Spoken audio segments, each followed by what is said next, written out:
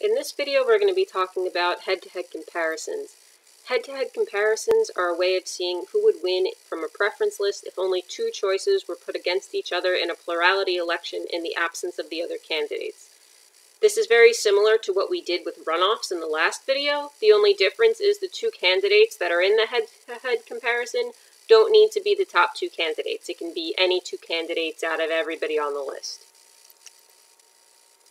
Some important vocabulary terms we have in this section are Condorcet winner and weak Condorcet winner. A Condorcet winner is a candidate that wins every head-to-head comparison they could possibly be in, and a weak Condorcet winner is a candidate that wins or ties every head-to-head they could possibly be in. It's important to keep in mind that you're not always necessarily going to have a Condorcet winner or a weak Condorcet winner. Sometimes they're there, sometimes they're not. Another thing to keep in mind with these problems is just like with the runoff election problems, to check that your final tallies sum up to the correct number of votes. This is the easiest way to avoid making mistakes. So let's look at an example here.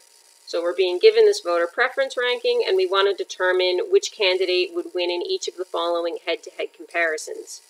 First, let's see how many votes there are in total so we can check our work later. If we add up the total number of votes, we end up seeing that there are 5 votes total. Sometimes the problem would tell us this. Here we had to figure it out. We'll use it to check our work. Now let's first take a look at Nokia versus Android, and then we'll look at the other two. So for Nokia versus Android, we're going to treat this like a runoff problem. We're going to get rid of the other candidate, pretend they're not even included, and now we're going to figure out how everybody's going to vote.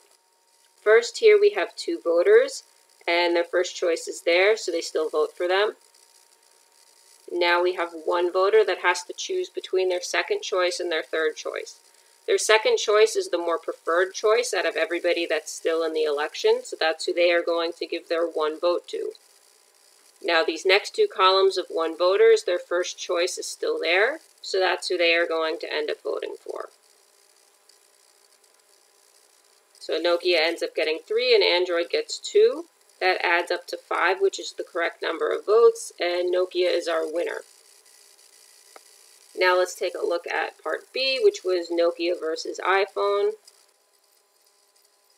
What we'll do now is get rid of Android because they're not in this head-to-head comparison, and now we'll see how everybody else is going to vote. First, we have these 2 voters. Their first choice is still there, so that's who they vote for. Now we have 1 voter, their first choice is still there, so that's who they will vote for. We have 1 voter here choosing between their second and third choice. Their second choice is more preferred, so that's who they vote for. Then we have 1 voter here choosing between their second and third choice.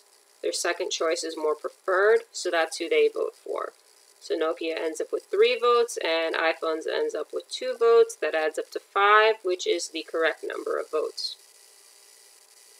At this point, if we go back here, we see Nokia won when they were put against Android, and they also won when they were put against iPhone. So at this point, we can say that Nokia is a Condorcet winner because it won every head-to-head comparison it could be in.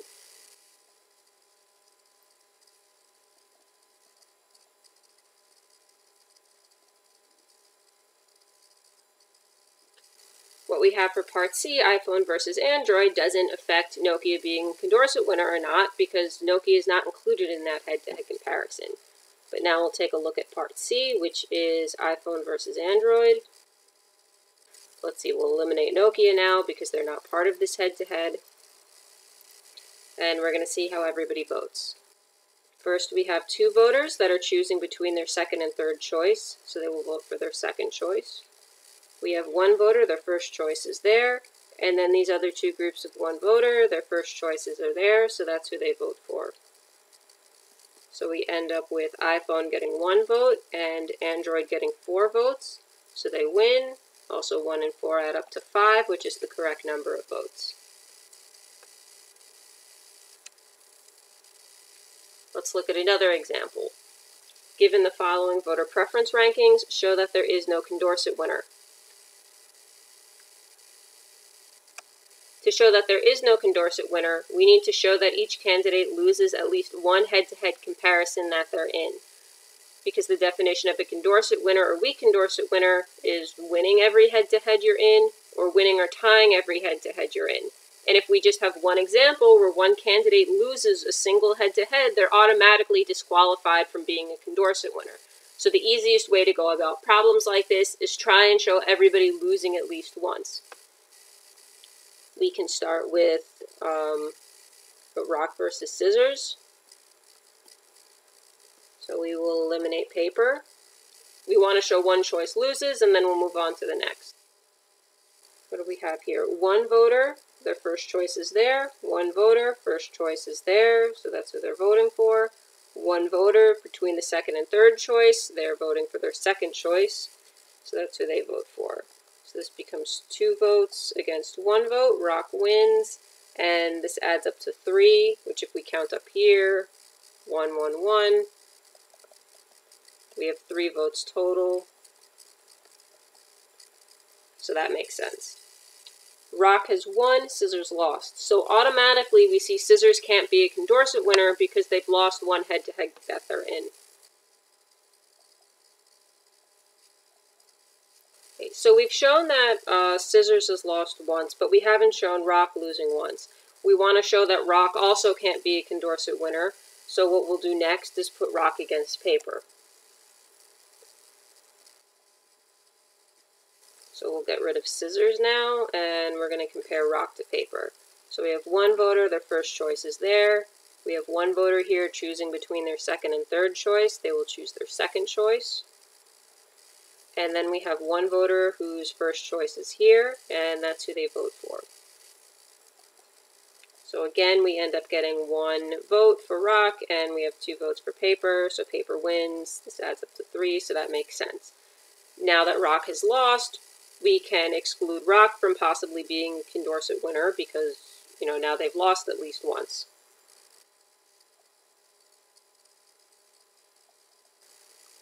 And now we'll go to the last head-to-head comparison that we need to do. We've seen paper win, but we haven't seen paper lose yet. So in order to show that paper can't be a Condorcet winner either, we'll now put paper against scissors because we haven't done that yet. We have one voter here choosing between their second and third choice, so they'll choose their second choice. One voter whose first choice is there, and one voter whose first choice is still there. So scissors ends up getting 2 votes, paper gets 1, scissors wins, and paper loses. So this means paper can't be a Condorcet winner. So in the end, we don't have any Condorcet winner because each candidate lost at least one head-to-head comparison that they were in. Let's look at another example. Here we're being told 17 people are voting for their favorite type of potato. Determine which candidate would win in a head-to-head comparison between Russet and Yukon Gold. So this is a little bit more involved than the other ones we did just because we have, more candidates to keep track of.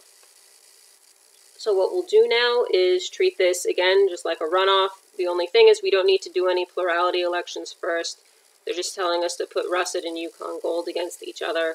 So we will eliminate the other candidates.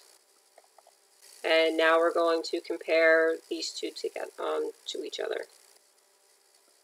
First, we have a group of 3 voters choosing between their second choice and their third choice. So they will end up voting for their second choice.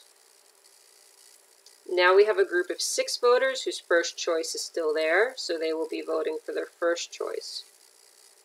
Now we have a group of 3 voters choosing between their third choice and their fourth choice. Third choice is more preferred, so that's who they will end up voting for.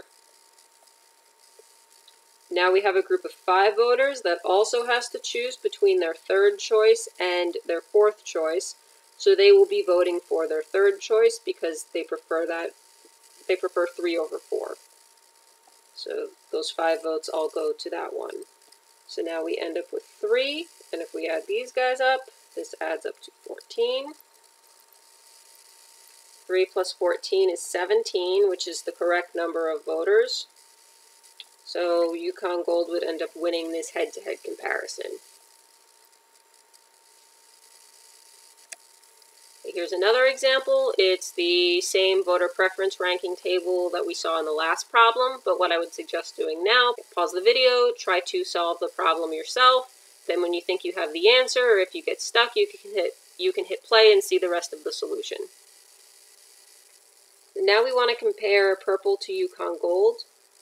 So the first thing we'll do is eliminate the other candidates, pretend they don't exist, and just put purple and Yukon Gold against each other. First, we have a group of 3 voters, and they have to choose between their 4th choice and their 3rd choice. So they will be choosing their 3rd choice because it's the more preferred choice out of what they have to choose between. Next, we have a group of 6 voters whose 1st choice is there, so that's who they will be voting for. Now we have a group of 3 voters whose 1st choice is there, so that's who they will be voting for. Now we have a group of 5 voters that has to choose between their 2nd and 3rd choice, so they will choose their 2nd choice because it's the more preferred choice out of what's left. So purple ends up getting 8, Yukon Gold ends up getting 9, so they end up winning this head-to-head comparison.